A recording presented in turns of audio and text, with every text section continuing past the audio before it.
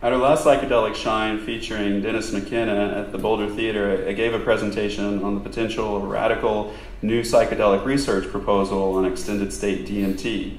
This was designed by Dr. Andrew Gallimore and Dr. Rick Strassman. Once we got the presentation online, I forwarded the link to Dr. Gallimore to see if he thought I was crazy or not. And apparently he is just as crazy as I am. When I sent this poster, with the event's poster description to Dr. Strassman, the talking to aliens theme and all, he suggested that maybe I run it by Dr. Gallimore first, just in case we should, minimize that language. And I had to tell Dr. Strassman that this was all Dr. Gallimore's idea. This is the same Dr. Strassman that wrote DMT, Spirit Molecule, and DMT and the Soul of Prophecy and all of that. And it was synchronistic that Dr. Gallimore is in Boulder this weekend. He said yes to letting us put on a shine so he could present his ideas. Obviously, this gave us an opportunity to take a further step into manifesting extended state DMT research. So here we are. And today is what came out of that expedition, so we're really grateful that you're all here. We have people who have flown in for this from other parts of the country, and again, might be listening internationally, which is great. I think Dr. Gallimore can explain what he does a bit better than I can, but he is a computational neurobiologist, pharmacologist, and chemist currently based at the Okinawa Institute of Science and Technology, where he uses computational modeling to study brain function. He has been interested in the neural basis of psychedelic drug action for many years and is the author of a number of articles and research papers on DMT and the psychedelic state. He recently collaborated with DMT pioneer Dr. Rick Strassman, author of DMT, the Spirit Molecule, to develop a pharmacokinetic model of DMT as the basis of a target-controlled intravenous infusion protocol for extended journeys in DMT space. Andrew will give a multimedia presentation on the use of this powerful psychedelic drug as a tool for exploring worlds beyond this reality and for communicating with otherworldly intelligent beings. He will tell us all about his extended state DMT proposal. His website is buildingalienworlds.com. Let's give a big Boulder welcome to Dr. Andrew Gallimore.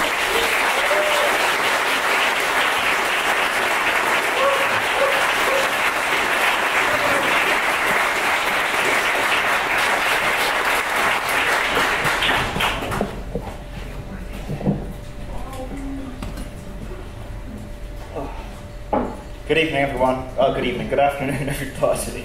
I'm still a bit jet lagged, so it's evening for me. Thank you very much. It's really wonderful to be in Boulder. My first time in Colorado.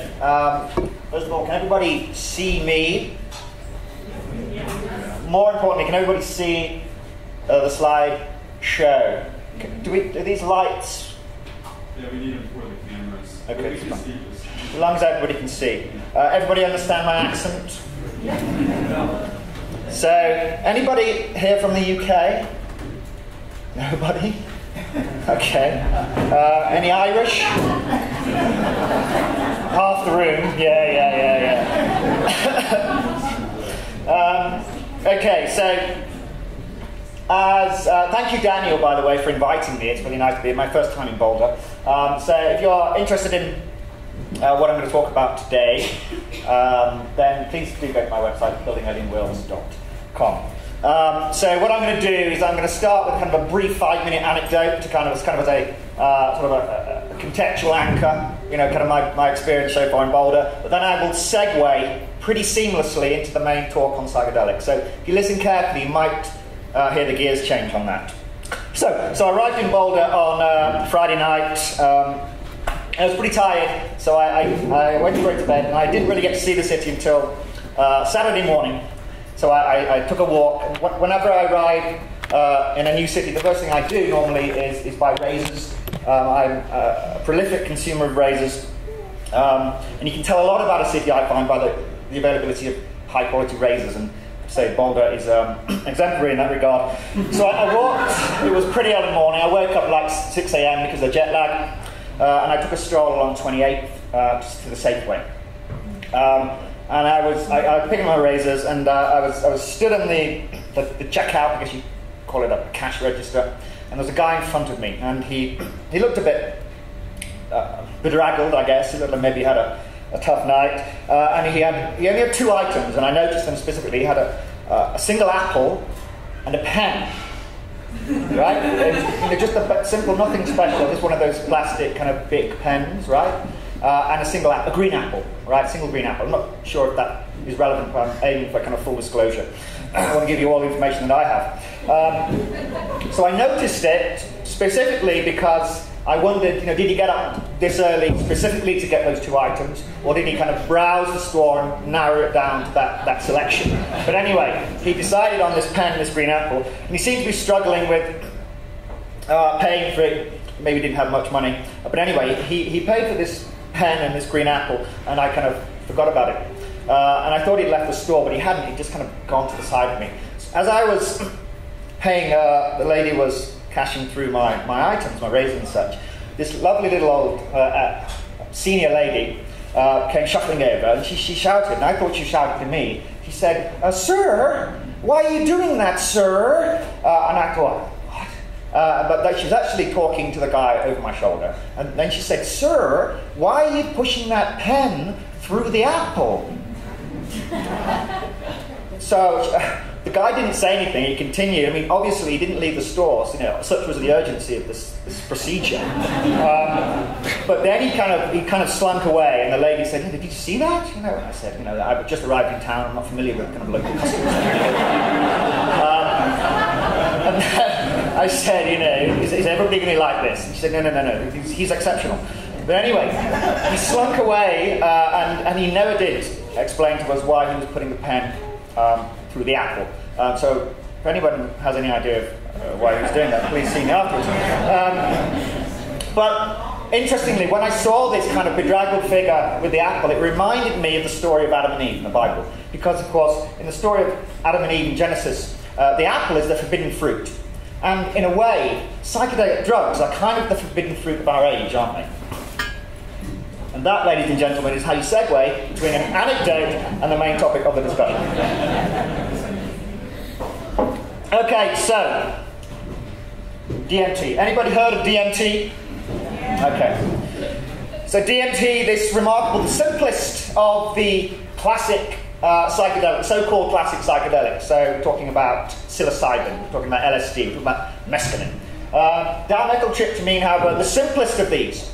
The most widely occurring in nature, and yet also the most astonishing.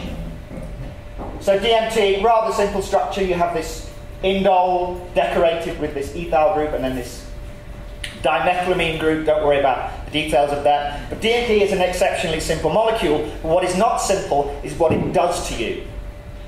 And kind of what I want to do today is, rather than just give you a talk about kind of my work and sort of research and that kind of stuff, I'd rather you go away not having just learned something, but kind of feeling like you have a deeper understanding of psychedelics and deeper understanding of the nature of reality and a deeper understanding of the nature of yourself even. So I'm setting the bar pretty high, and I might fall a little short, but I will do my best. I'm told you're a smart crowd. So I'm going on the assumption that you're all pretty smart. So I won't spend too much time talking about what we call the phenomenology of DMT, the effects of DMT. I imagine most of you in this room are familiar with that. So DMT, we know, has this rapid, extremely intense onset. Leary described as like being fired out of the barrel of an atomic cannon. But it's also very, very brief. 5-10 minutes with if you vaporize it, which is by far the most common mode of administration. But the most interesting part of DMT, in terms of its effects, is this complete replacement of what we call consensus reality, this complete 100% reality switch, where the normal world that we're all used to and familiar with disappears in an instant and is replaced by a world altogether stranger. Often described as having this bizarre, hyper-technological ambience. But it's not so much where you go with when you smoke DMT, it's who you meet there. And many people, when they smoke DMT, describe experiencing meetings with extremely intelligent beings, not of this world, not of this universe. So, when you describe the effects of DMT to people, you can normally place people kind of into two camps.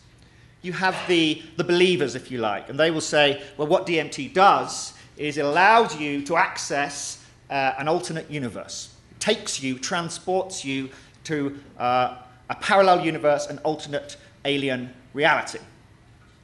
On the other hand, you have the non-believers, the skeptics, yes, the rationalists, and they will say, no. DMT is merely eliciting a highly complex hallucinations, but we don't really believe that, do we? And generally, it's people that have smoked DMT that fall into the first category, because the nature, the reality of the DMT space is undeniable. So it shouldn't surprise you, or maybe it will surprise you, that I'm going to be coming from the first position mainly here. I'm not going to spend a lot of time discussing the pros and cons of the alternate reality versus hallucination argument. I'm going to assume that most of you here are pretty open-minded. So the first part of my talk, I'm going to talk for about an hour. First of all, 50 minutes to an hour, depending how long it takes me, obviously.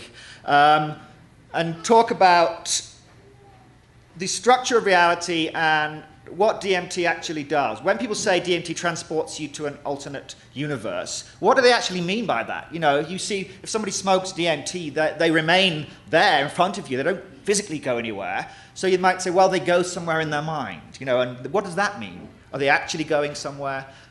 These are often questions that are very important, but not really dealt with. So I aim today to go deep.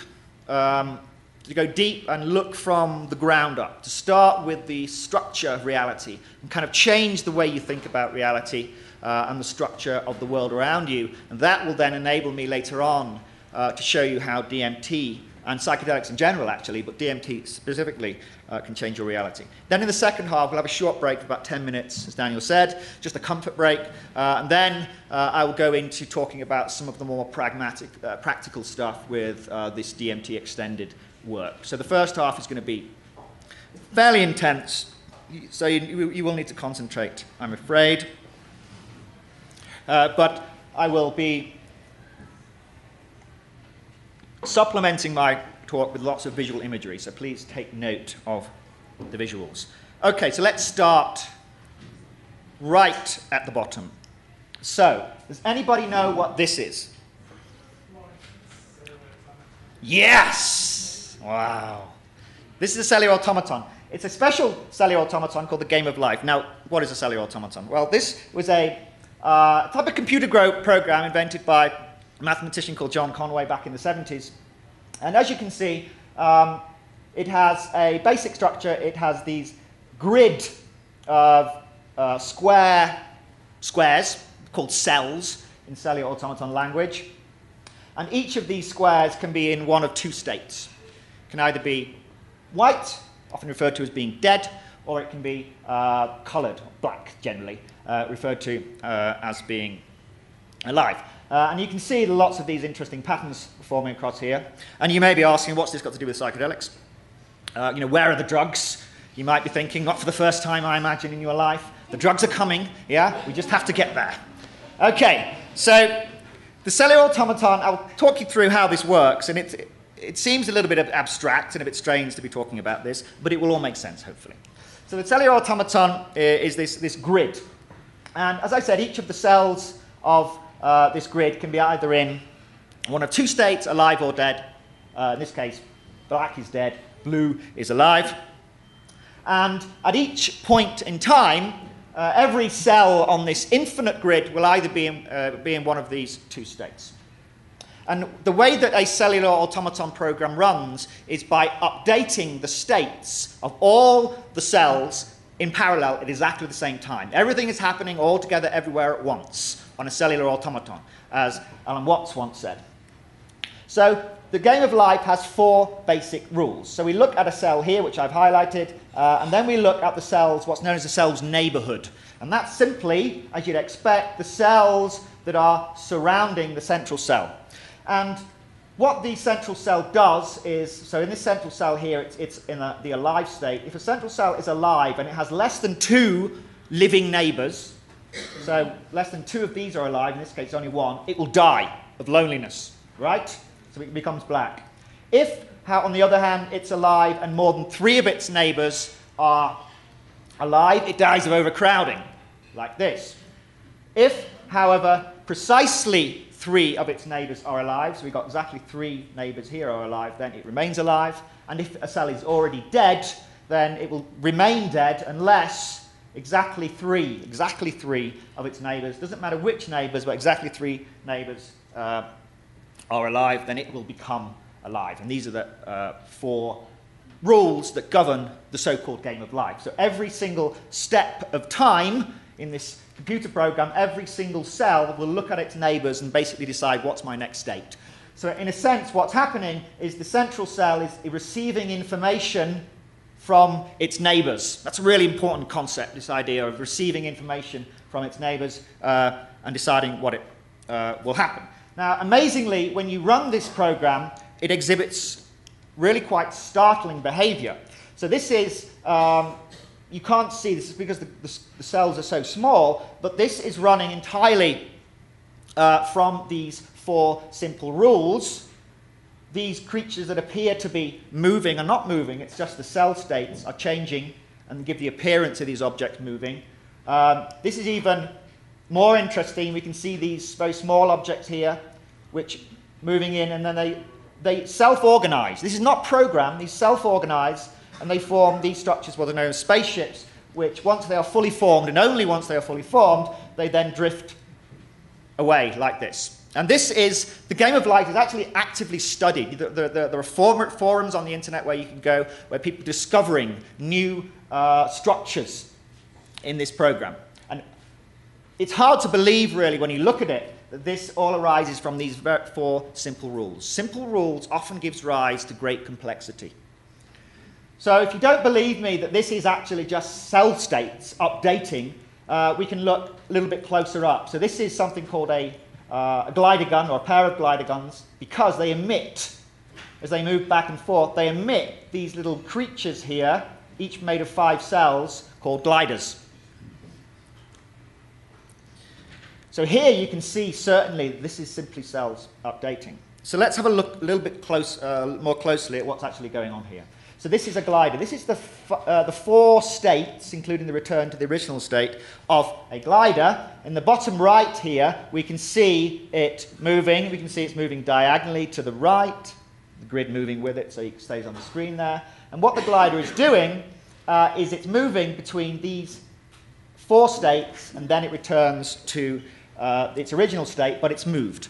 And so it recycles through this. Now, if you actually apply the rules of John Conway's Game of Life to this, as I've described, actually you will see that this is exactly what happens. This isn't made up. This is how it works. So this behavior like this. So if I was to ask you the question now, what is this glider? What is it? Is it an object? You might say, well, no, it's not an object, Andrew, because the cells are actually changing. So the cells that make up the glider here are different to the cells that make up the glider here. So it can't be an object, because an object has to retain its components. So then you would say, well, what could we call it then? We could call it a process, I guess. We could say the glider is a process. But actually, the best way to describe this glider is as a pattern of information. And we're going to be talking about patterns of information a lot today, because understanding information and patterns of information is essential to understanding psychedelics, and certainly for understanding DMT. So I guess the first thing I should do is ask the question, what is information? And everyone has an intuitive understanding of what information is. And if I asked everyone in this room what information was, I'd probably get 7, 8, 9, perhaps more different answers to that question. So I'm going to give a very precise definition of information. And it will seem a bit abstract at first, so don't worry about that. So information is generated when a system selects between a finite number of distinct states. Now that sounds very strange, but has anyone ever flipped a coin? Ridiculous question, of course, but here I have a 25-cent coin, yeah? You'd have thought there'd be a shorter name for it, but anyway, so this 25-cent coin, I'm going to flip it, call it? Tails, okay.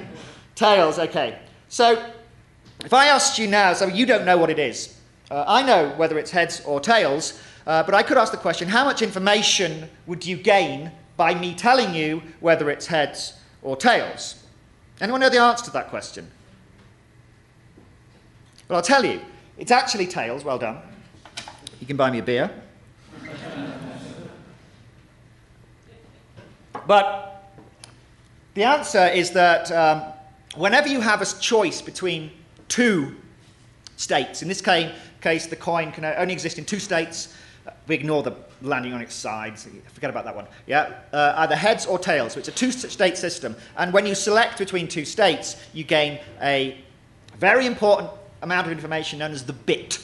And we're all familiar with bits, or we should be, from computers, of course.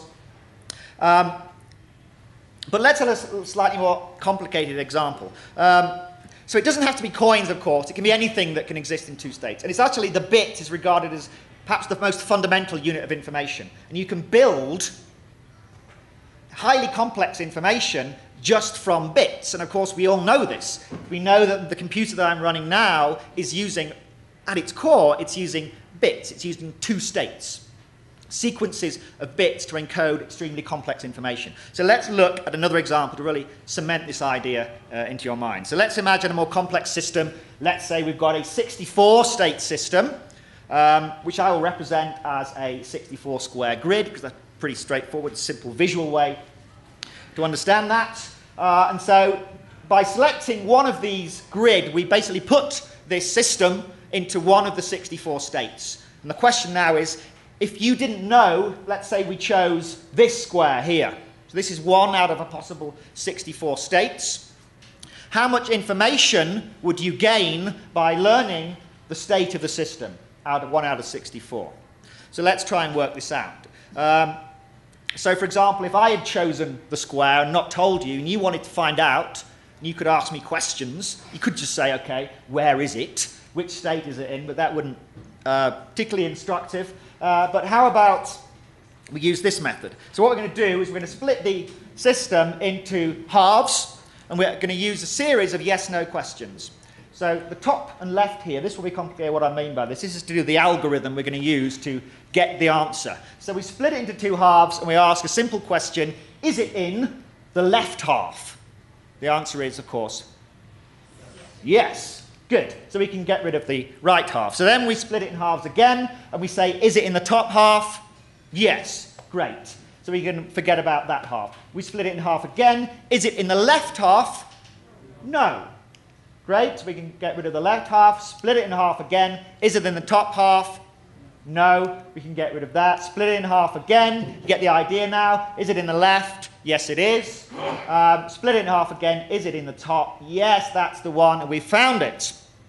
So this is actually the most efficient way of finding an object on a uniform grid. And you'll notice that as I was bring this down, doing this, I was placing digits on the bottom of the screen. These were basically the answers to the yes-no questions. So 1 for yes, 0 for no. So yes, yes, no, no, yes, yes. This is 6 bits of information. So now you know that a 64-state system encodes 6 bits of information. Or in other words, you can represent this rather complex system. Imagine a 64-sided die. Quite complex, right? But you can represent it as a sequence of bits. Does that make sense? I haven't lost anyone yet. Great. So now we can look at this with fresh eyes. So now we understand that information is generated when a system is selecting between a certain number of well-defined discrete states. So in the game of life, this cellular automaton, we've got just two states. And so this is clearly a pattern of information. The glider, or this, is basically selecting, the cells are selecting states as they go along. And so this is clearly just a pattern of information. So, whilst the glider is a very simple pattern of information, as we've seen before, the game of life can often give rise to very complex patterns of information. And often, what happens in the game of life is you will see very simple patterns of information, I call them critters, just for simplicity, will often join together to form larger, more complex patterns of information. So here, we've got these little beasties, these little critters, which are joined together to form more complex structures. So sometimes we refer to these simplest structures that are just made of a few cells as first-order structures, and then they form these higher-order structures, second-order, and these can join third-order. And all the time, as you're getting more and more of these structures joining together, you get this hierarchy of complexity, and it gets more and more complex. And sometimes it becomes so complex that you lose sight of the fact that you're dealing with these simple patterns of information, because it's a highly complex pattern of information, but this is running entirely using the 4 simple rules of Conway's game of life. Pretty amazing stuff.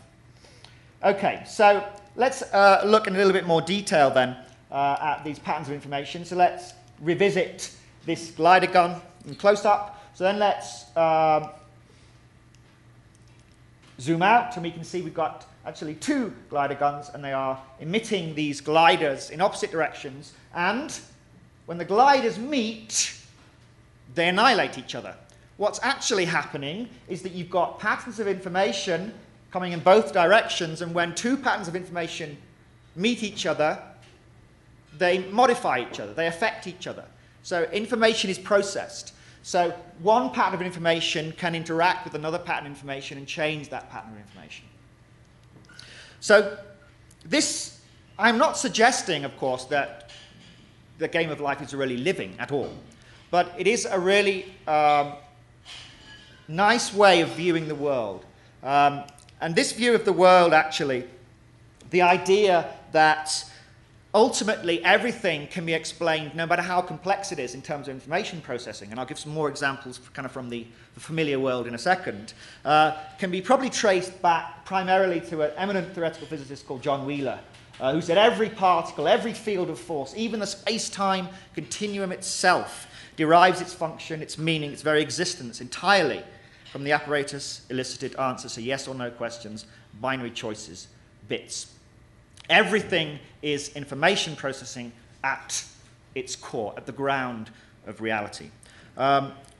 So this way of looking at reality matured into a branch of physics still relatively new and still relatively niche, called digital physics, digital philosophy. And Ed Fredkin, the computer scientist, apologies for all the words on here, but he says something quite neat here. He says, if we could look into a tiny region of space with a magic microscope so that we could see what was there at the bottom of the scale of length, imagine the grids of cells in Conway's game of life, we would find something like a seething bed of random appearing activity. Space would be divided into cells, and at each instance of time, each cell would be in one of a few states.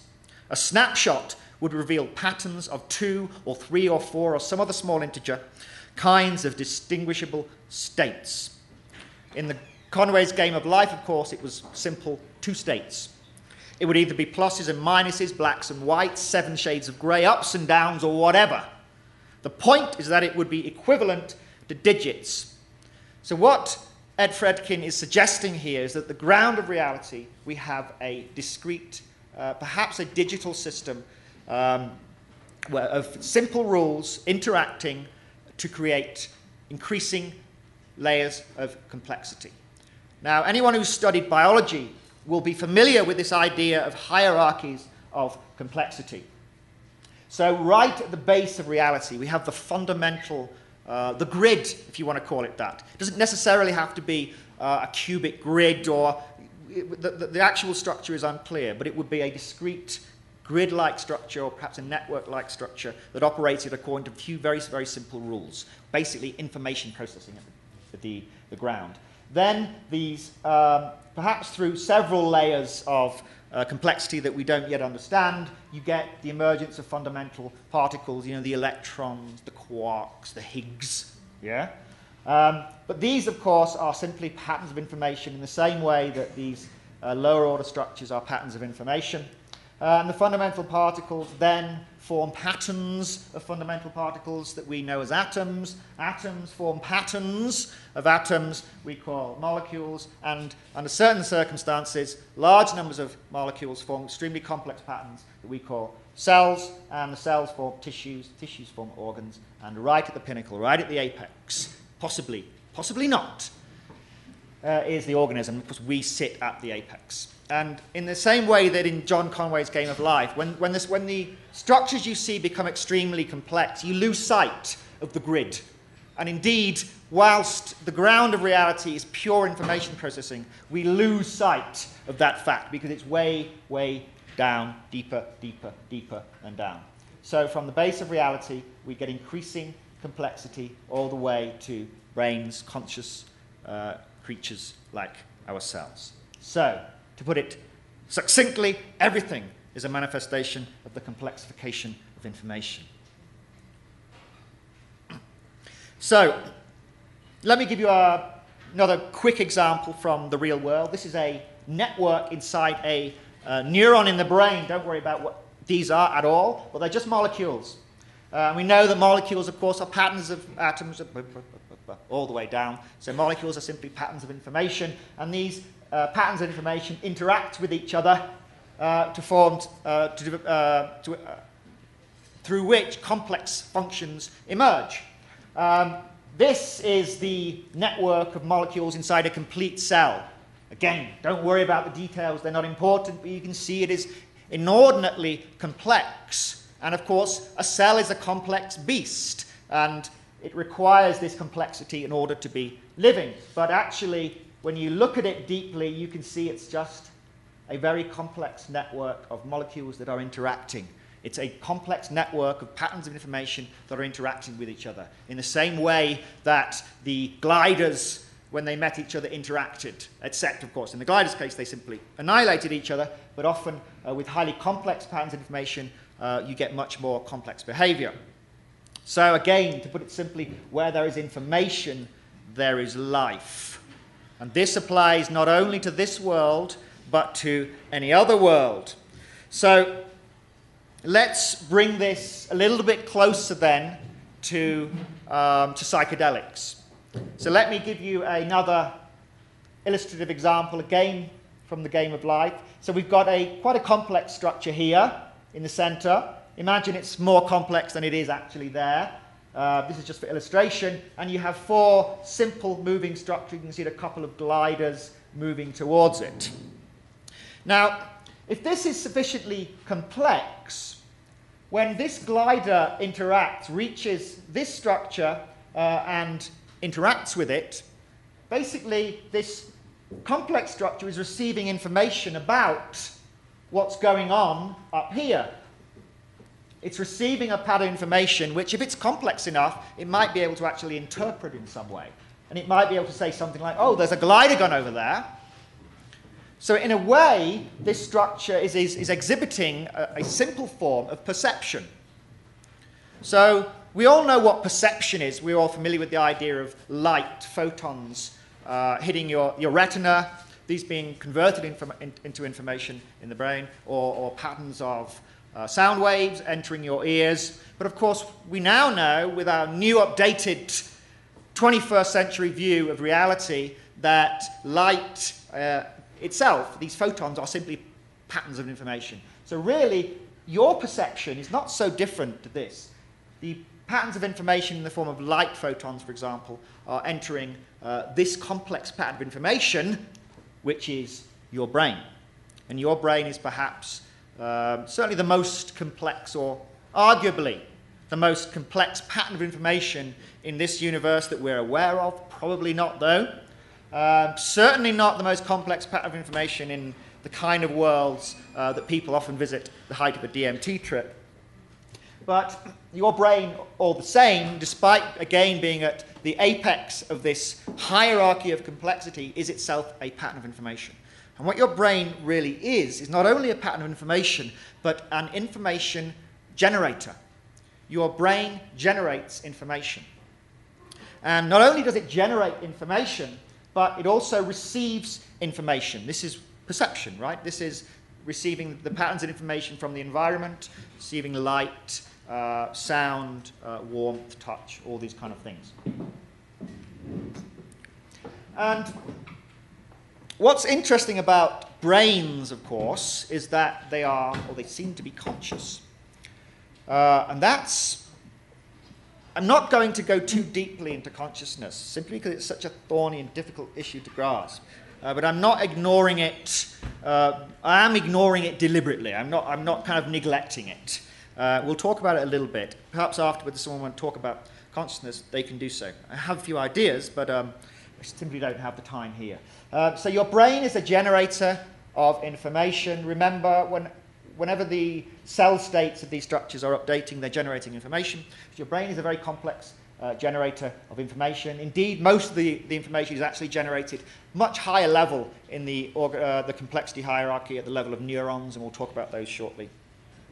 But what's special about the brain is that this information manifests as your world. Your world is built from the information generated by your brain. It's a really important idea. The information generated by your brain feels like your world when viewed from the inside. We're viewing patterns of information on this screen here, but when you look around your world, you will see that it is extremely informationally rich. There is a myriad of forms, of textures, of distance relationships, of colors, of sounds, of smells, all of these things. These are all information. They're all information generated by your brain. And this applies under all circumstances, whether you're in the normal kind of waking world state, whether you are dreaming, or whether you are at the peak of a intense breakthrough DMT trip. The world that you experience is always information generated by your brain, but viewed from a subjective perspective. Max Tegmark used this kind of wonderfully. Max Tegmark is a theoretical physicist that's had some ideas about consciousness.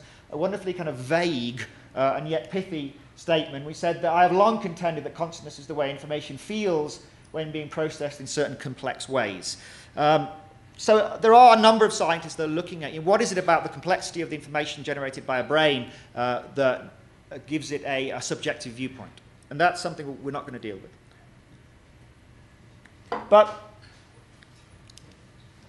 your brain is always generating information, and when you are conscious, that information is always your world.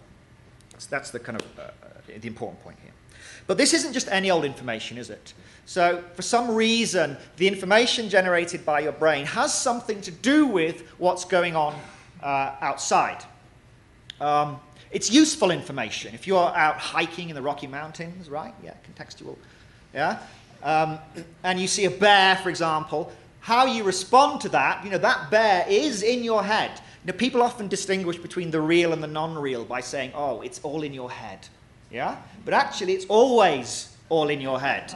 Always. So the perception, the experience of the bear is indeed information generated by your brain. But it has something to do with what's going on out there. And the way that you respond to that information may determine whether your information is terminated or not.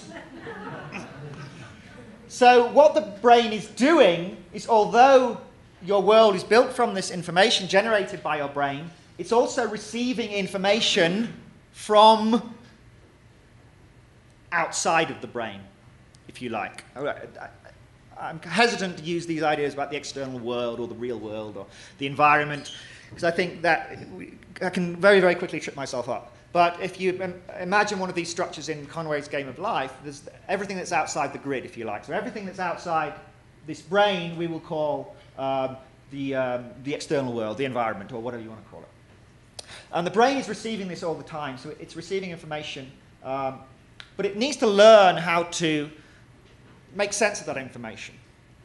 So to kind of get you to understand how this works, why the information generated by your brain is so useful and enables you to kind of navigate this reality, we'll separate the information into two.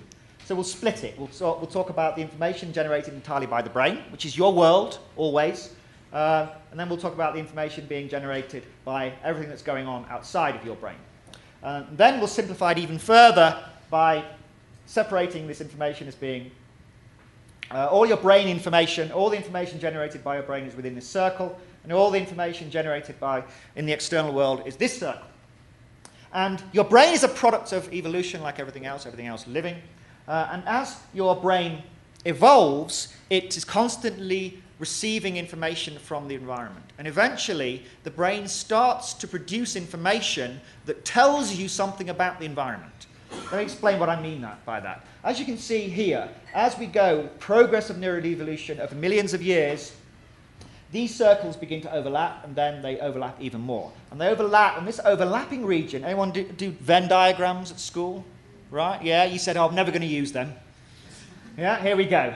So mutual information. So mutual information is the information we know about one thing by knowing something about the other. So, for example, if I showed you a photograph of an identical twin, by looking at the photo of this identical twin, you automatically know something about the other identical twin that you've never seen. You know perhaps the shape of her nose, the colour of her eyes, perhaps the shape of her face. Even better, if I gave you the DNA sequence, the genetic code of this single identical twin, you automatically know the genetic code of the other identical twin without having to ever take her DNA, because they share what's called mutual information, information that's shared by two different things. So what this is saying is that as the brain evolves, this complex information generator evolves, it starts producing information that actually tells you something about the environment. And that's really important, that a brain can do that. Otherwise, you're living in a world that might be very beautiful, but it's not an adaptive world, it's not a functional world, it's not a useful world. And evolution would strike that down. So, let's move away from these grids for a little bit and actually start to think about the brain itself. Try to understand how this works. I've spoken a lot about the brain as this information generator, that this information is your world. So let's think now a little bit more deeply about how does the brain generate information. So this is a slightly more realistic vision of the brain. We have all this stuff inside. This is kind of a slice. This is a coronal slice, I think. Anyway, and you've got these two halves of the brain, then you've got this outer layer of the brain, which is the cortex. Your cerebral cortex is this very thin, it's only a few millimeters thick, flat structure like a sheet, but it's actually quite large, maybe about this size, but it's tightly folded up so it can fit inside your tiny skull. And all of the world building, information generation, well, not all of it, but much of it is generated by this outer layer, the cortex. And the cortex of your brain is built from a number of different types of cells, many different types of cells, in fact, but mainly the most important one, which anyone who's studied any kind of biology up to kind of high school level will at least be vaguely familiar with, and that is the neuron. Wonderful. Thank you. So the neuron is the information processing, information generating unit of your brain, the smallest unit. Again, this idea of information. And the neuron, don't worry about details. Not going to be too many technical terms in this talk. I'll try and avoid it. So the dendrites feed into the cell body. The dendrites receive information from other neurons. The cell body receives this information and basically processes this information in a very basic way. And then it sends the processed information along this single structure called the axon, which then, that information can then be passed to other neurons. That's all you need to know. Now, all of these neurons in your brain are connected together to form very, very, very complex networks. But importantly, in the cortex, about 120 of these neurons form this complex network called a cortical column. And a cortical column, we actually see it a bit better here. This is actually a reconstruction of a microscope image, very, very high resolution microscopy. You can see all these neurons here, and they form these kind of cylinders. And here I've tried to represent it. These cylinders, you can see from the top here, and there are a number of layers in these cylinders. And these columns are the computational units of information generation in the brain. So a single neuron can only generate very, very simple information. But when they join to form these columns, they generate much more complex information. So if you were to look at your cortex from like a bird's eye view, you would see this kind of structure, all of these columns, all of these cylinders stacked sideways to form this kind of pattern. Now, these cortical columns can either be active or they can be inactive. That's a massive oversimplification. It's not as simple as that at all. But let's just keep it simple and imagine that cortical columns can either be active or inactive. So we've got active columns here in yellow, inactive columns in grey, and of course this is a pattern of activation, it's a pattern of information. So this is a pattern of information generated by the cortical columns. And in your brain you have perhaps 2 to 400 million of these cortical columns all packed together like this. So it's the activation of specific cortical columns that give this pattern of information. And believe it or not, it's this pattern of information generated by these cortical columns that is your world, but viewed from the subjective perspective. You will also notice that these columns are not, they seem to be connected, but not kind of uniformly or randomly. They're connected in a very specific way. And this connectivity is really, really important. It allows columns to speak to each other. It also means that the types of patterns of information, the types of patterns of activation of these cortical columns can be kind of sculpted by the patterns of connectivity. So, for example, if this yellow one in the center here is activated, it means it's more likely to activate the columns to which it's connected. Whereas a cortical column that's not connected to hardly any other cortical columns is much less likely to receive information that causes it to be activated. So what the brain does, as we'll see, during kind of neuroevolution, is it tweaks and changes and modifies these patterns of connectivity, which modifies the patterns of information. So let's make this a little bit more concrete. So let's imagine you want to build a very simple world using a brain. Perhaps this cute little face. A simple world, just has this face, and he's moving kind of left to right in your field of vision.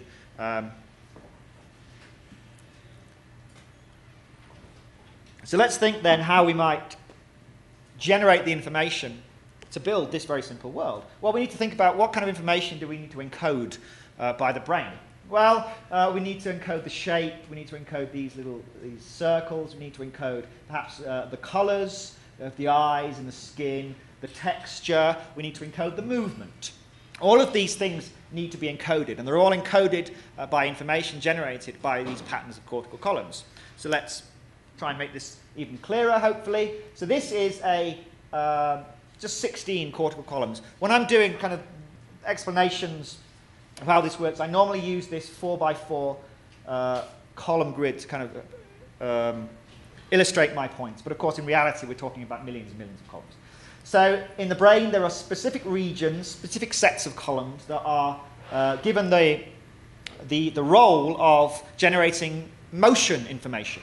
There are regions that are given the role of generating color information, regions for texture information, regions for form broadly. So the outlines of objects, straight lines, curves, the overall shape of objects.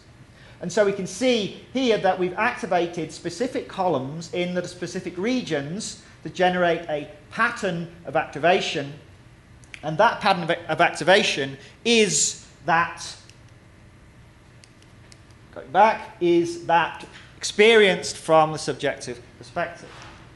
So this alien face is represented by the information generated by this pattern of information generated by this pattern of cortical column activation. Anyone completely lost yet? So we're getting closer and closer now to the drugs. Okay. You'll see them when they arrive. So, so one thing that I mentioned when I introduced these columns is this idea of the importance of connectivity. And this connectivity is extremely important to appreciate, because it's the connectivity, as I said, that determines the patterns of information that the brain naturally will adopt. We call the information, by the way, generated by the brain, that is your will, we call it the intrinsic activity of the brain, the internal activity. But that shouldn't be too important that you remember that word. Okay, so connectivity determines intrinsic information. Connectivity determines the patterns of information generated by the brain. So now we can start to think about, before I showed you that image of neuroevolution, the brain kind of learning to generate useful information about the world, now we can actually understand how this works in a much more concrete neurobiological sense. So imagine a very early brain, lots of these columns generating quite random activity, but all the time receiving sensory information, all this information, patterns of information from the environment, and that is basically activating specific columns and changing the connections between them. And over time, connections that generate useful patterns of activity will be selected for by evolution, and those that don't will be non-selected. Is that the word? Selected against. Thank you. Will be selected against. So this gives us now, you can now ignore this little LSD here. We'll talk about that. That's a little clue. That's the first drug. There it is. So now we can kind of understand what's going on as your brain evolves. The connections change, and the brain generates more and more useful information. So now we can again see this diagram with fresh eyes. We can see exactly what's going on. The information, mutual information between the brain and the environment is increasing because the brain is sculpting itself. It's sculpting the connectivity between the columns. The columns stay the same, but the connectivity between them changes. So the patterns of information generated by them changes. So that means that now when you look out onto the world, you kind of intuitively think the world, you're seeing the world like a video camera. But it's not the case at all. Your brain builds this world and is happy to build this world without any help from sensory information. However, what sensory information does in a modern human brain is it kind of constrains it. So this is a pattern of information from the environment, right? It's not a cortical column, it's just a pattern of information from the environment. And this is the ongoing activity of the brain, of the cortical columns. And if patterns of information from the environment match, this is called sensory matching, match patterns of information in the brain, then they will amplify those patterns of information in the brain. So the world that you experience isn't built from sensory information. All sensory information does is amplify and select on the ongoing activity, the ongoing information generation, selecting specific patterns of information over others. So this is why you live in a very stable, predictable world when you're awake.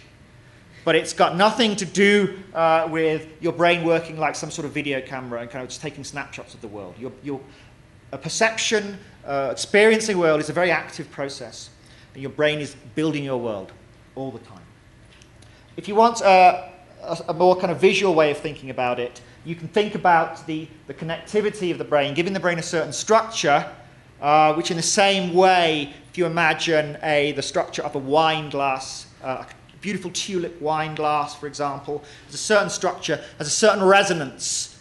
If you have a different wine glass, it rings slightly differently. If you get a good singer who can sing a pure note, you can get them to sing the right note and it will resonate. And it's the structure of the wine glasses will require a different note to activate it. So in a way, you can think about the brain kind of tuning in over the course of neuroevolution, tuning into information from the environment and kind of resonating. So for some people, this is an easier way to kind of imagine this. But this is the same thing. It's not entirely scientifically accurate. I don't like to regard the brain as a vibrating structure like this, but some people it helps to visualize it.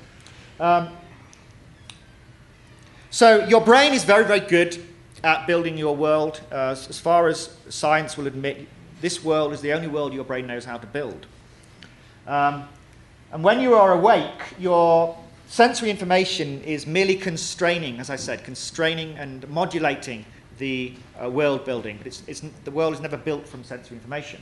However, briefly, this is how sensory information modulates the world building. So most of the world building kind of goes on in these what I call association or higher areas of the cortex, but again, it's not too important. So this is where the information is generated that builds your world.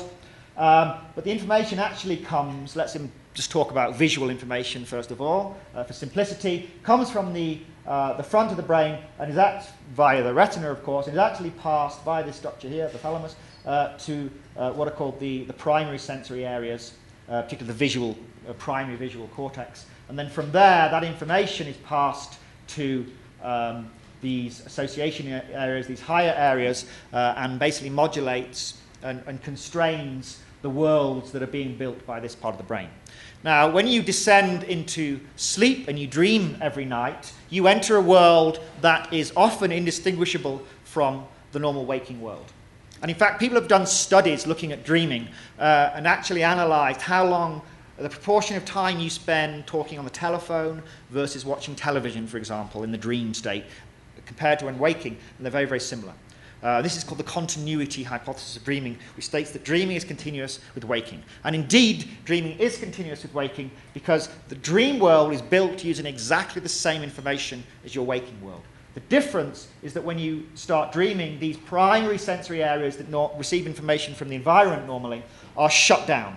Unfortunately, so are the frontal areas. These areas are responsible for many of your critical functions. So if somebody in the room suddenly disappeared and was replaced by an alligator, we would be pretty shocked by that. We'd think there's something strange going on here, right? Most of you would. But I'm not so sure. But in the dream state, when that happens, it's like, whatever, yeah? You lose that critical function because and you can learn to reactivate it, of course, and this is how lucid dreaming works. You can reactivate your frontal lobes, your frontal cortices, and you can regain that critical function. You go, this is a fucking dream. Yeah, no, that's the kind of thing that goes on, right? That's how it works. But anyway, so when you're dreaming, your brain is building worlds from the same information that it does when you're awake. The only difference is that the sensory information doesn't constrain these worlds. So the worlds can become a little bit stranger.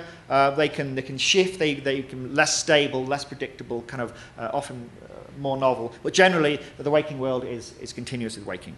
So we can understand this now, why that's the case. Okay, now, so what happens when you take a psychedelic drug? So let's imagine LSD. This could equally be psilocybin. The neuropharmacology of this is a little bit complex, and I don't want to go into it simply because I don't want to alienate any of my audience, and it would take too much time. But needless to say, so this is the normal waking state. We're familiar with this, and remember that this connectivity constrains and regulates the kind of patterns of information that the brain can adopt. So you live in a very stable and predictable world. Fabulous. However, when LSD enters the brain, what you get is something that I like to call a democratization of cortical columns. So the brain is able to adopt states that it could never adopt in the normal waking state, kind of loosens the brain up. This strict control by this patterns of connectivity is loosened, which is why I've shown this kind of these dotted lines here. And so the brain can essentially start to develop novel patterns of information. And so your world goes from being stable, predictable, reliable, to being unstable, unpredictable, novel.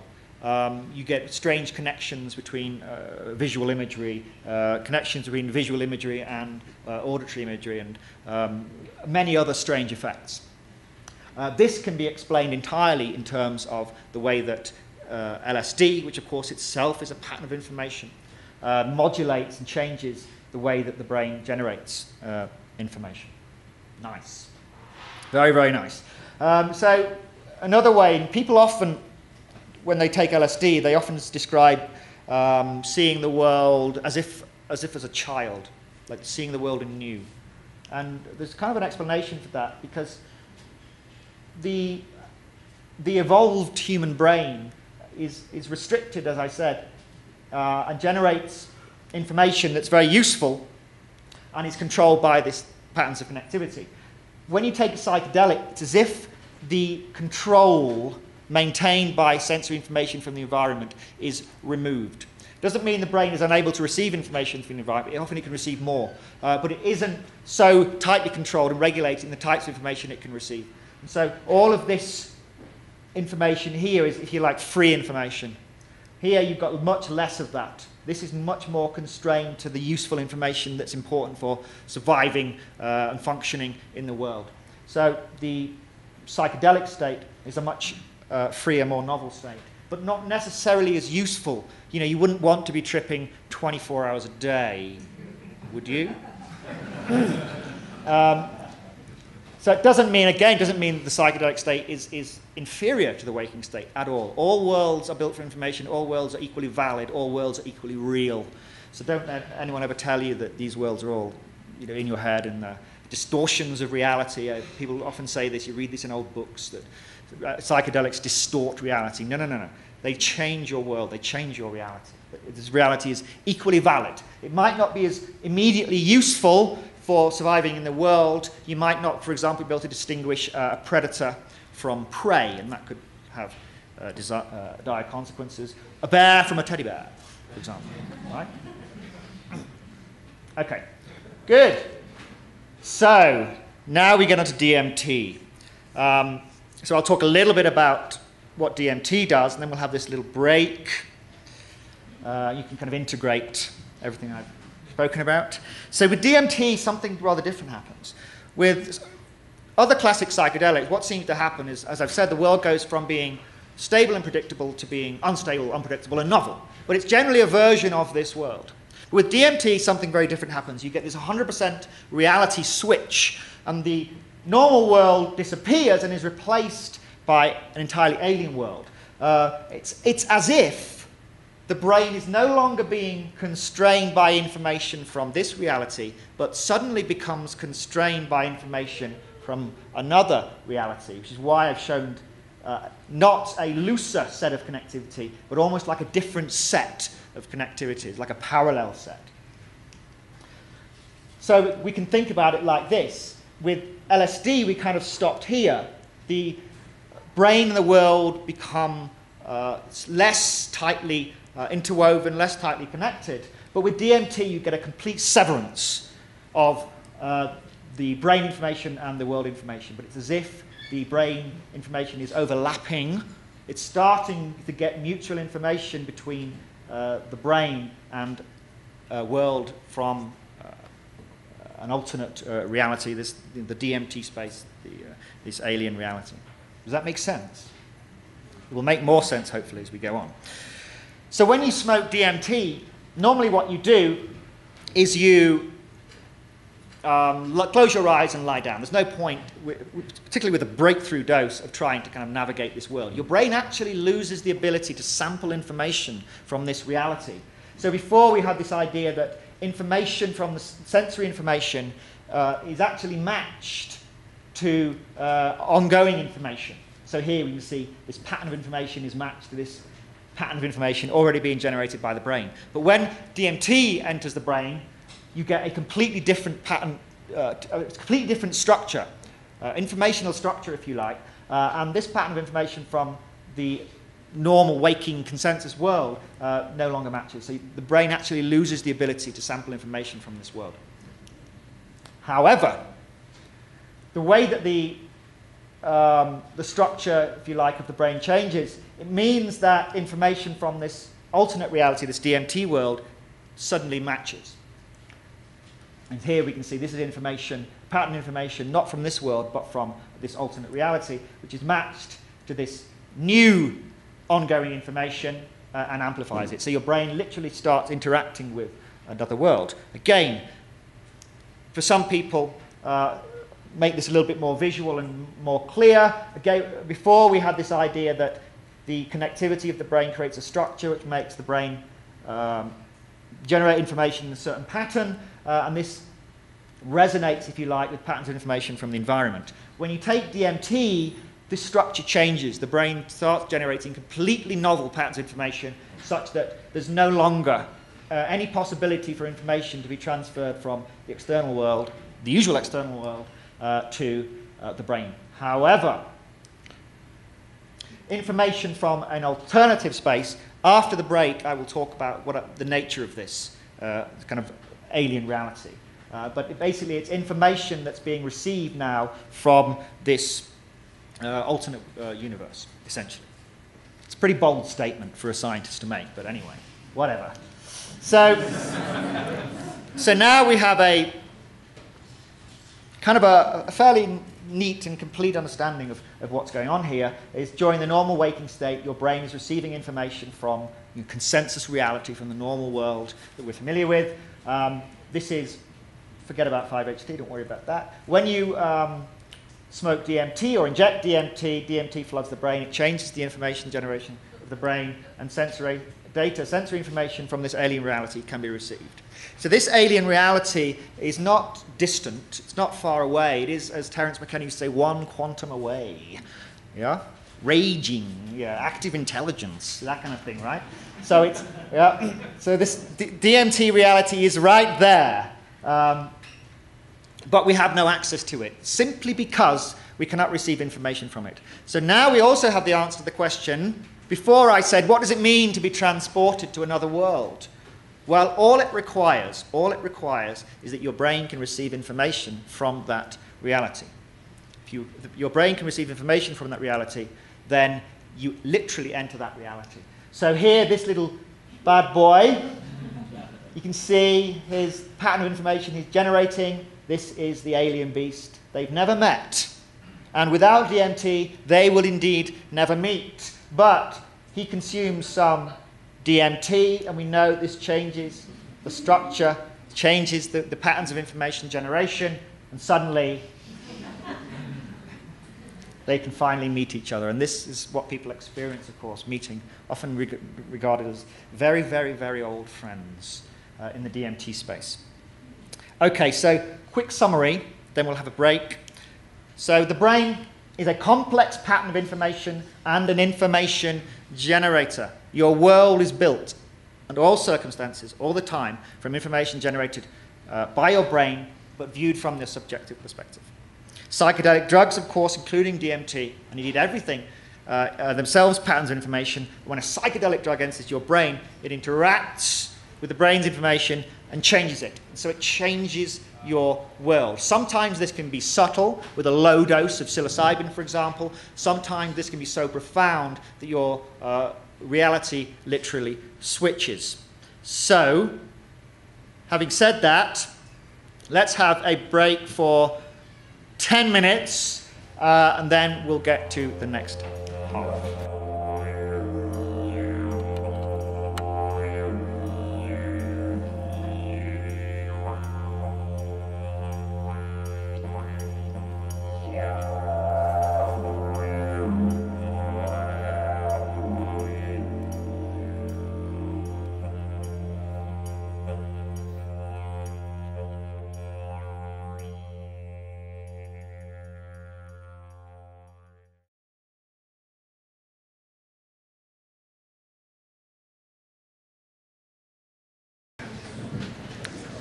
Where were we?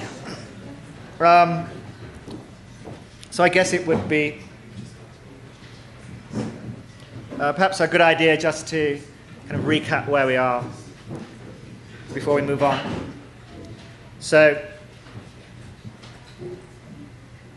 in the first half, I kind of started by talking about the fundamental structure of reality. You can't really go any deeper than that. And the idea that the world is fundamentally, at its core, built from information, and that this information processing, according to perhaps a very, very simple rule set, gives rise to emergent hierarchies of increasing complexity from the ground of reality itself through to fundamental particles, atoms, molecules, cells, all the way up to conscious humans with brains. But that we mustn't lose sight of the fact, no matter how complex the world might appear, no matter how complex we might appear, that it's fundamentally, it's all information processing. And once we think of the world in that way, we see that psychedelics can be explained as not as distorters of reality, but as patterns of information themselves that change the information generated by your brain. The information generated by your brain is your world, and this is always the case whether you are awake, dreaming, or at the peak of a psychedelic experience. Psychedelics change the information. They don't create a distortion of reality, they create a modified reality that is just as real. It might not be as adaptive, might not be as useful immediately in terms of survival in the natural world, but it is a valid reality, and don't let anyone tell you otherwise. So, what I want to do now, I mean, I've spoken about this idea that DMT is special in that it causes 100% reality switch, as Terence McKenna used to call it. And this idea that when DMT enters the brain, DMT changes the information of the brain such that the brain can no longer receive information from this reality, but receives information from an alternate reality, which we all, those of us that have used DMT, experience as the DMT space, this highly complex world replete with extremely intelligent creatures. But I haven't really spoken about the nature of this reality and why DMT might afford access, gate access to this reality specifically. So the first 15 minutes of this second part, before I go on to the extended DMT stuff that I did with Rick Strassman, I want to get into actually thinking about what it means, how DMT can actually allow you to access an alternate reality. This, I will warn you, this I wrestled with myself about whether or not to include this, because it's a little bit trickier. You have to really think a little bit. But you're all very, very smart people so far. The responses, everyone seems to be have a good understanding of what I've said, so hopefully I've been reasonably cogent in my presentation so far. So I'm happy to go ahead with this. So we used, at the very beginning of my talk, I used Conway's Game of Life, this two-dimensional cellular automaton, as a model of reality. Now, of course, no one's suggesting that reality is Conway's Game of Life, but that reality works in a similar kind of way, and that you have a very, very simple rule set, the base of reality, space and time, broken up into discrete units, time marching along one step at a time, and space broken up into individual cells, which are obviously not two-dimensional, right? There are at least 3 dimensions of space that we know of, so we can't use Conway's Game of Life, but we can extend Conway's Game of Life into a 3-dimensional cellular automaton. And that works in the same way, except you have to consider cells in a 3-dimensional neighborhood. You have to consider cells up, above and below. So it requires information to be transferred from the 3rd dimension. So let me give you some examples. So let's imagine now not one single cellular automaton, one single 2-dimensional cellular automaton like the Game of Life. But let's imagine we've got a stack of 3 of them, or 4 or 5, doesn't matter. We've got a stack of these cellular automata. Each one, of course, forms these patterns of information that we've discussed in great detail. So when we bring these together to form this stack, I now ask you the question, is this a stack of 2D cellular automata, or is it now a 3-dimensional cellular automaton? Both, possibly, right? It kind of is both. But actually, the answer is not so simple. To answer that question, you need to answer another question, which is information transmitted between cellular automata? If the answer to that question is no, then it is a stack of 2D cellular automata. If we use Conway's Game of Life and imagine that each cellular automaton is indeed using the physics of their universe is Conway's Game of Life rules, those 4 simple rules, this will always be a stack of 2D cellular automata. Why? because Conway's rules do not take into account cells above and below, what we call cells in the orthogonal direction. So they only take account of cells in the same plane in which you are, which means that any critters, any beings that emerge on a cellular automaton like Conway's game of life will never ever know that they're part of this higher dimensional system. Why? Simply because information cannot be received from this orthogonal dimension, from the third dimension. However, this, for reasons which I'll explain in a second, is also 2D cellular automata. When you bring these together, this becomes a three-dimensional cellular automaton. Why? Well, I'll tell you why. Because the rules are slightly different. So this cellular automaton, instead of having just two states, so instead of each cell being either alive or dead, black or white, whatever, you actually have three states. So a cell, in this case, the three states are white, black, and blue. The colors are completely arbitrary and irrelevant, but you just have to remember that you've got three distinct states. And each state, as we learned with Conway's game of life, whether it remains in that state or changes to another state depends on a rule. So if, in Conway's game of life, for example, if a cell is alive and it has less than one neighbor, it will die of loneliness. If a cell is dead and it's got exactly three neighbors, it will become alive, otherwise it will remain dead. So let's imagine, now of course Conway's game of life, the rules that dictate Conway's game of life are just one set of rules again amongst a large number. John Conway didn't kind of invent the game of life, so much as discover it. There are a very, very large number of possible rules that you could make up. And you can make them up, you can run them on a computer, very, very simple. Many, many, many have been studied. But only a handful actually produce complex behavior like Conway's game of life. So let's imagine different types of rules. So let's imagine with the black and white states of our new cellular automaton, they only have a 2D neighborhood. What that means is that when a cell updates its state, it's only looking at cells in its own plane. It doesn't take into account cells up and down, which means that it's not receiving information from the orthogonal, the third dimension. So any creature built from black and white states, any pattern of information built from black and white states will never ever know that it is part of a three-dimensional structure because the rules don't allow it. However, our new state, the blue state, is different. Its rules do take into account the third dimension. So whether a blue cell remains blue or changes to white or changes to black will depend on not only the states of the cells in the two-dimensional neighborhood, but also will depend on the states up and down. So they will also have an effect on the update. What that means is that the blue state receives information from the third dimension. So let's look at an extended version of this. So here we have our familiar cellular automaton. We have some creatures we're perhaps familiar with. We can see the glider there.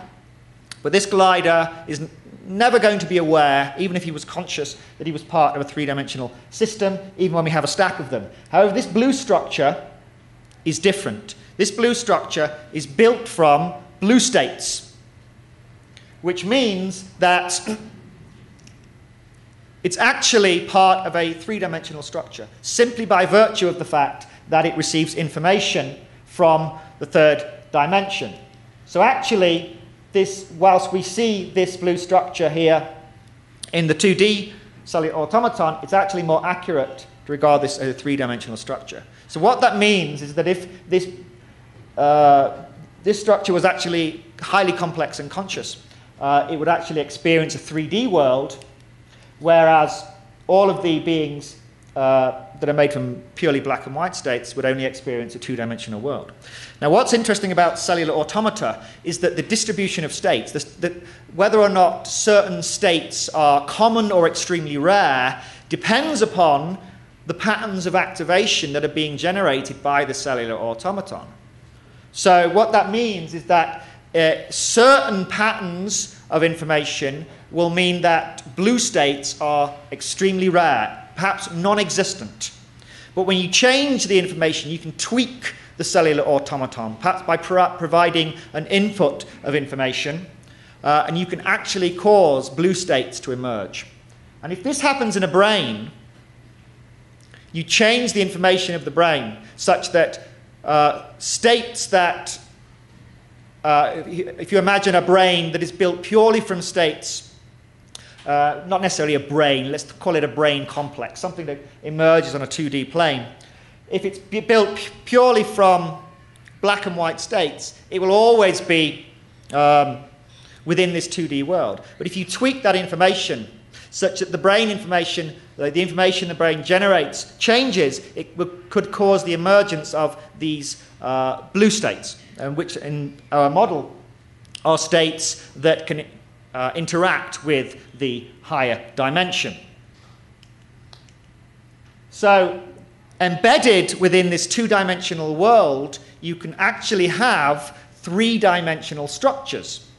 And if these are conscious, then this three-dimensional structure will experience the three-dimensional world, and all of these other structures will only experience the two-dimensional world.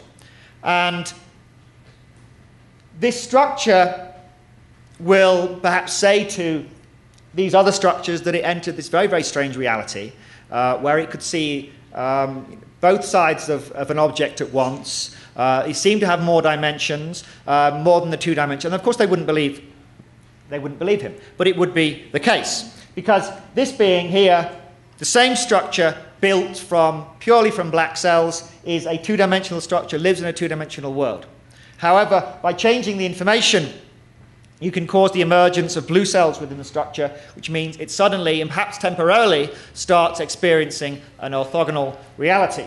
So if we extend this then to our world, we know that our brain is this extremely complex information-generating machine.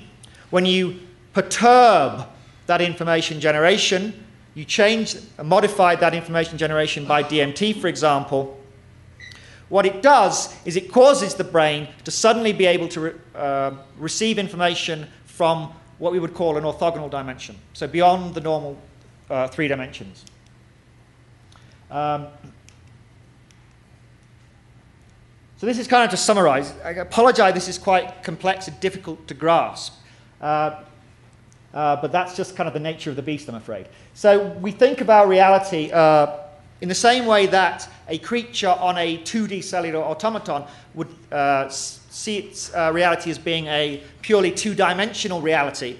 Actually, it's embedded. It's actually a slice, a two-dimensional slice of a higher dimensional structure. So we can think of our reality as being a lower dimensional slice, perhaps a 3-dimensional slice of a much higher dimensional structure. We might call this hyperspace. So DMT changes the information of the brain, such as information from this orthogonal dimension can be received, albeit temporarily. So what actually happens, your brain quite literally becomes a high-dimensional information processor. It's receiving information from these higher dimensions, and you literally become part of this high-dimensional reality, albeit, again, temporarily. Now, if this is true, you would expect this reality to have certain properties. Since these much higher dimensional spaces have a much greater capacity for greater complexification, as we said earlier, everything is a manifestation of the complexification of information. We should expect to see extreme complexity, hyper-intelligent entities, and apparent impossibility.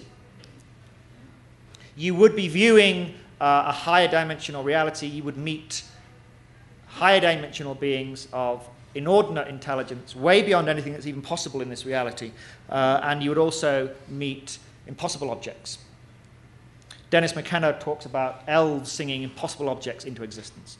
People often describe seeing all sides of an object at once, of being tossed through hyperspace, higher dimensional objects, what often described as 8, 9-dimensional objects.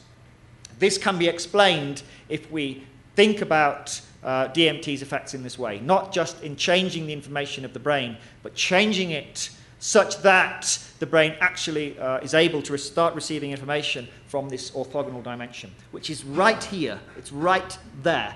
In the same way that a 2D cellular automaton, the beings on this 2D automaton don't know it, but they are embedded in this bizarre three-dimensional reality. In the same way, we are literally embedded as a three-dimensional slice of this higher dimensional alien reality, and it only takes a tweak of the brain with DMT to access it.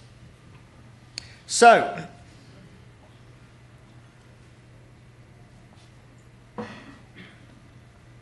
let's move on a little bit now into some of the practicalities of DMT use. As Daniel spoke about at the beginning, I became very interested in DMT as this gateway to this universe, but also frustrated. People often get wedded to the idea, this romantic idea of sitting on a hand-woven rug and raising this hand-blown glass pipe to the lips and smoking DMT after doing meditation and stuff, all wonderful stuff. But I think we should use our technological apparatus to access these realms for longer periods of time. I think we owe it. We're dealing with perhaps extremely intelligent, powerful beings. The best that we can do when we enter their realm is to use our best tools, to bring our best tools to the table. So I'm not saying that traditional preparations of DMT like ayahuasca or vaporized DMT from a pipe is inferior to the method that I'm going to describe. But I think we need to use the technology that we have because, of course, DMT is very short-acting, and this pretty much encapsulates the usual mode of ingestion. So you smoke or vaporize the DMT in this little glass pipe, and you're hurtled into this space for 3, 4, 5, 6 minutes, and then you're kind of dragged back. By the time you can get your bearings, it's all over. So let's talk about what actually happens when you smoke DMT from a much more physiological sense. So we'll go away from the sort of the brain and the information stuff and actually think, well, what's actually happening? So you take DMT, it goes into the brain through whatever mode of administration you choose. You might choose to smoke it, that's by far the most common mode of administration, or you might choose to inject it. But either way, it enters the brain, and immediately it starts to be metabolized, it starts to be broken down, and it starts to be eliminated. And this happens very, very rapidly with DMT. However, DMT does have some properties that other classic psychedelics don't. And one of this is a lack of tolerance. So LSD and psilocybin, whilst the onset is much slower generally, unless you inject it, and the plateau is much longer, you can stay there a lot longer. However, a second dose will generally, although this is actually disputed by recent experiments, but generally people tend to experience a much reduced effect on subsequent doses. But with DMT, Rick Strassman, when he did his study in the 90s, he actually spent some time giving people repeated doses of DMT. So you would inject them, he would observe the effect, they would fill out his hallucinogen rating score, then he would inject them again 30 minutes later, and they'd fill it out again, and et cetera, up to kind of 5 or 6 times. And he would find that actually the subjective effects would be the same each time, showing that DMT doesn't have this subjective tolerance effects of other psychedelics. So DMT is kind of special. It's extremely rapidly acting, extremely non-toxic, but it also doesn't have this tolerance effect. So this suggested to me that we could actually use the same technology that anaesthetists, anesthesiologists, I think you call them over here, use to maintain stable brain concentrations of anesthetics. You go into the theatre to have an operation, the anesthesiologist, they won't just inject you with the anesthetic, but they will they will give you an infusion, a constant infusion at a precisely calculated rate in order to maintain the level of anesthetic in your brain, which is, of course, where the anesthetic is acting, like DMT, at a constant level. And they can actually push you slightly deeper. They're going to, during the incision, for example, where there's a lot of pain receptors, they will push you slightly deeper into your anesthetized state. And to avoid toxicity, they can also bring you to a lower state. So it can actually regulate the amount of drug in your brain quite precisely. And there's a whole science about a whole kind of mathematical modeling science designed to achieve exactly this. So I thought, well, why can't we do this with DMT? There's no tolerance, it's fast acting, just like other anesthetics, so why can't we do it with DMT? So this is basically the setup for target-controlled intravenous infusion. What you have, when you inject a drug, a number of things are happening. So you inject the drug into a vein, and it immediately enters what's known as the central compartment. So this is basically your blood vessels, your large blood vessels. From the central compartment, it then travels to the all-important effect compartment. This is the brain. And this is where we want to control the level of DMT. You also have to consider, unfortunately, especially with an infusion, is that the drug also goes into small blood vessels, very small, fine blood vessels, that aren't routed to the brain. We call this the second compartment. And also, particularly with long infusions, the drug can equilibrate with fatty tissue as well.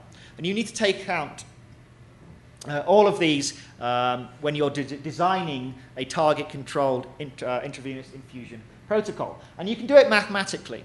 So you'll notice there are little arrows. So these show the direction, the movement of the drug. And then there are these little numbers, K1, K1, 3. Don't worry about those. They are rates. They are numbers that define how quickly the drug moves into the third compartment, out of the third compartment, etc., etc. The rate of elimination and basically removal from the body. And all of this is amenable to mathematical modeling.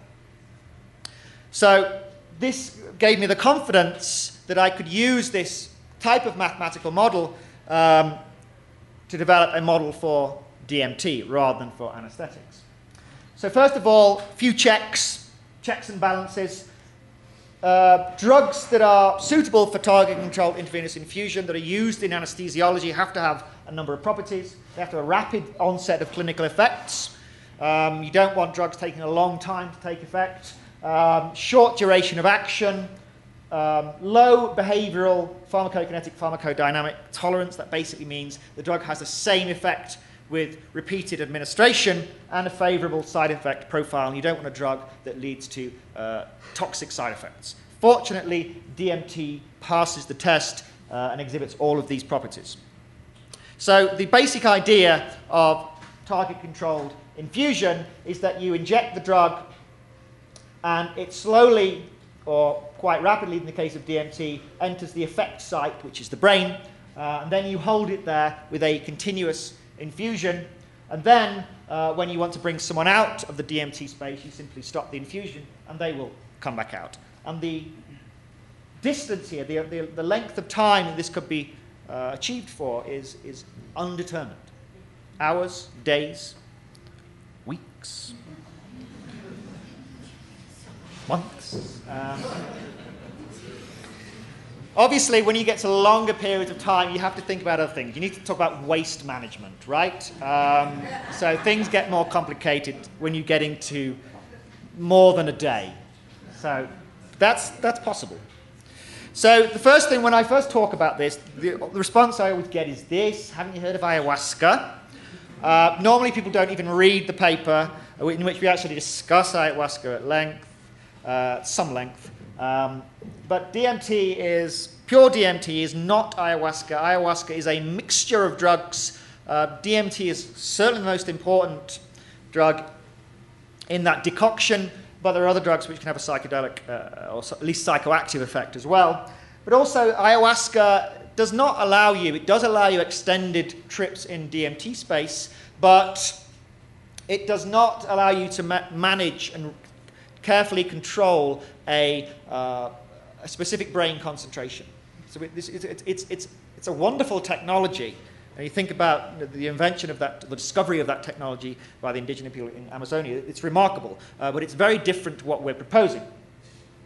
Also, ayahuasca is accompanied by numerous unpleasant side effects, both end purging, violent purging. You know, it's not particularly, it's a very humbling experience, but not something you'd want to do on a hospital bed. Also, and perhaps most importantly here, when you look at the peak DMT blood concentration after consuming ayahuasca, forget about the units here, 15 to 18 nanograms per milliliter. Whereas with, this is Rick Strassman's higher dose, 0.4 milligrams per kilogram intravenous injection, you reach levels of over 100. So this is a different level. So we're not suggesting that we bring someone to this level. We're suggesting we not only reach this level, but actually maintain this level. So I had this idea, so I was satisfied now that it could work, so what I needed then was blood data. When you develop a pharmacokinetic model, you need pharmacokinetic data. You need blood data. You need to inject lots of people with DMT, and you need to record their blood DMT concentration over time. Fortunately, Rick Strassman did that, so I dropped Rick an email, and literally 30 minutes later, I got back this package of Excel files, which I had to kind of decipher. It was all pretty messy, but the data was all there. So what that means then is that we can plot, this is for an average person, we can plot the DMT concentration. So this is after 0.4 milli, this is the highest dose that Rick used. You can see the red dots here. This is the blood DMT concentration over time. So it's measured after 2 minutes, and it's about sort of 55 nanograms per milliliter. Then it drops over subsequent minutes and goes basically back to baseline after about an hour. So having got this blood sample data from Rick Strassman, this can then be used for developing this mathematical model. You remember I showed you this diagram, which had all these numbers in. This is the basis for this mathematical model. And the idea is you fit your mathematical model to replicate the actual data in humans. So then you have an idea then of how quickly DMT passes between these different compartments. It's quite clever, really. Just by measuring the blood concentration, you get by fitting your blood data to this mathematical model, you get an idea of how quickly DMT is moving from the central compartment from the blood to the brain, for example. And you can control for that. So this is the fitted curve. As you can see, the peak is actually before Rick took his first blood sample, and it peaks at over 100 nanograms per milliliter, so 6 or 7 times higher than is achieved with a regular dose of ayahuasca. So then we can actually expand this and get probably the most clearly defined time course of a DMT trip that's been produced, I dare say, and basically records what's happening to DMT in the brain during a normal, what's called a bolus injection. So all of the DMT is injected, not all at once, but over sort of 30 seconds, so pretty quickly, which is what Rick Strassman used in the study. So you get an initial bolus of 0.4 milligrams per kilogram of DMT over about 30 seconds, and you see the DMT rises rather rapidly, and at about a minute, you seem to cross this threshold, which is about 60 nanograms per milliliter of DMT in the brain itself. And this is when the subject enters the DMT space. And they remain in that DMT space as long as the brain DMT concentration remains above 60 nanograms per milliliter. So the brain concentration continues to rise up to about 100, and it reaches a peak after about 3 minutes. This is the peak of your DMT trip after about 3 minutes. Then it begins to decline. You might not notice the decline whilst you're in that space, but you will notice when you exit the space which is when the the brain DMT concentration again drops below this 60 nanograms per milliliter threshold, and this is when you exit the DMT space. And this pattern seems to follow what Rick saw in terms of the subjective reports, when people seem to enter the space, when they seem to exit the space.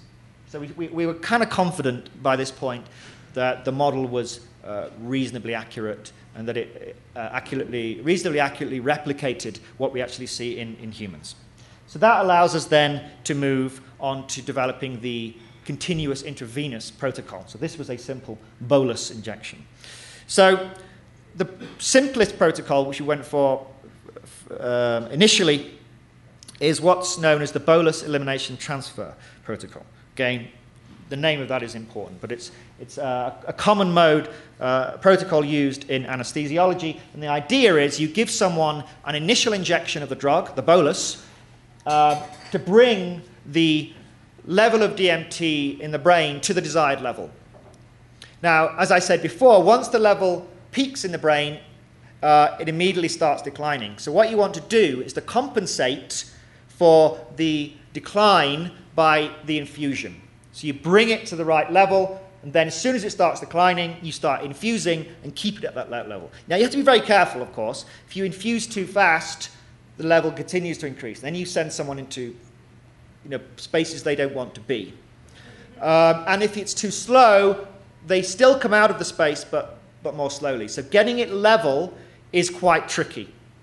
So this is the second phase. The initial bolus brings the DMT to the desired level. Then, so in our protocol, this was 25 milligrams of DMT infused over 30 seconds. And then you use the continuous infusion of DMT at a rate to compensate for the loss of the drug from the brain by metabolism and elimination. And in our protocol, we begin infusion at 2 minutes at a rate of 4.2 milligrams per minute. And again, the details here aren't important, it's the principle. So let's have a look what happens in the model. This has yet to be tested in humans. Is we can see the plasma concentration. So this is just the concentration in the blood that you would normally measure. And the concentration in the brain. So you get this initial spike, very high spike, DMT in the plasma, but concentration in the blood does not mean concentration in the brain. So you never reach 200 nanograms per milliliter in the brain. Actually, what happens, you can see we start the infusion here, just as it's declining, so just as the level is reaching about 110 nanograms per milliliter in the plasma, we begin the infusion, and you can actually see that the level in the effect site in the brain increases rather smoothly, so you get a nice smooth entry into the DMT space, and everyone prefers a smooth entry to a rough one. And then we begin the infusion, and it kind of levels out at around 100 nanograms per milliliter. So this person will be in a full breakthrough experience. So that's really pretty much all I've got to say about this extended state work. I think Daniel's going to talk more about actually implementing this in humans. When I kind of developed this, I didn't expect the interest that I got from it, to be honest. Well, I kind of half did. But I still receive emails from people saying, I've never done any psychedelic drugs, but can I volunteer for your protocol? I smoked grass in college. Can I join your protocol? So I have to say that we're not recruiting at the moment. So that happened a lot. So I wasn't really expecting people to kind of pick up the mantle and say, actually, we're actually going to do this. So this is where kind of Daniel comes in. So in my opinion, when we wrote the paper, we kind of had to frame it in kind of a slightly kind of psychotherapeutic terms. So we didn't say we want to, and we published in quite a mainstream academic journal. Initially, we decided we wouldn't talk about alien worlds, and that kind of thing. Meeting, establishing communication, with hyperspace, that kind of thing. So we kind of framed it in terms of therapeutic uses. And indeed, it might be true that at low doses, by maintaining someone in a sub-threshold, sub-breakthrough state, might be very, very useful for psychotherapeutic purposes. But really, for me personally, it was all about gaining access, stable, extended access to this DMT space, and perhaps establishing extended communication with intelligent beings not of this universe. And if that was ever achieved, it would be the greatest discovery in the history of mankind, I think. But anyway, I'll finish with E.E. Cummings. Listen, there's a hell of a universe next door. Let's go. Thank you very much.